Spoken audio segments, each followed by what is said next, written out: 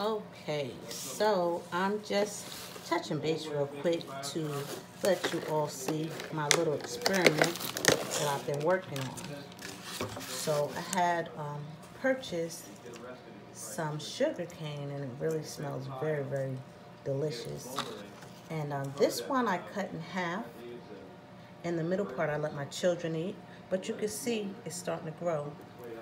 And I have to give a shout out to Lead Farmer 73.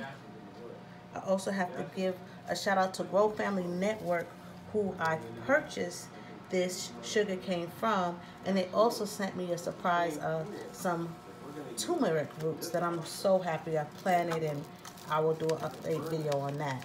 So my test was, Lead Farmer had suggested that you make a little clear dome to grow the sugar cane with, and I'm finding that this is working better.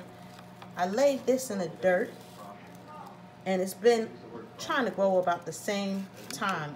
I did it on the same date, but I don't have any growth. The roots are still happy, but I'm going to cut this in half at these notches as he's instructed, and I'm going to, God willing, add them in here and do another update to show the difference between now. I don't have any little nodules growing out yet, nothing, just roots. And I got these on the same date. They came in the same shipping package, and because I cut this one down and put it in this little, my little mini greenhouse that you can get this from the grocery store or anywhere, I was able to get my little shoots coming up faster. And these little shoots become big, pretty leaves. They're going to start off in my house, and God willing, I will have them outside on the perimeter of my yard growing sugar cane. So I'm so happy to know that I can grow sugar cane. I want to grow honeys, and I'll bring you on for that adventure soon. And what I did was I replaced the sugar cane stick I had in here for my experiment, and I've stuck my little garlic plugs all in a circle around here.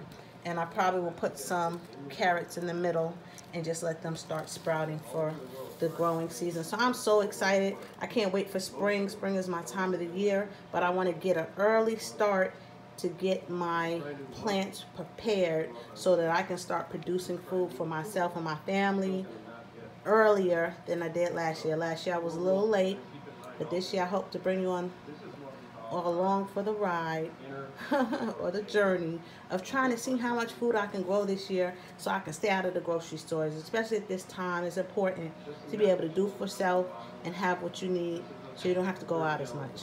Okay, well, that's all I have for today.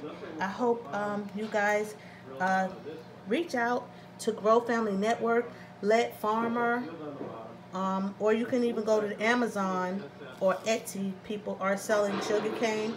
I have seen sugar cane sticks at Compare Foods, which I do plan on going to Compare Foods to get some more sugar cane just to put out to have a bigger crop for my yard this year. And hopefully it'll double, and I'll keep always keeping one stick to regrow like this. Okay, well, that's it, and hopefully you all are doing well and you all are safe. You and your families are safe and having a great day and enjoying the many blessings of Allah. All right, take care. Bye.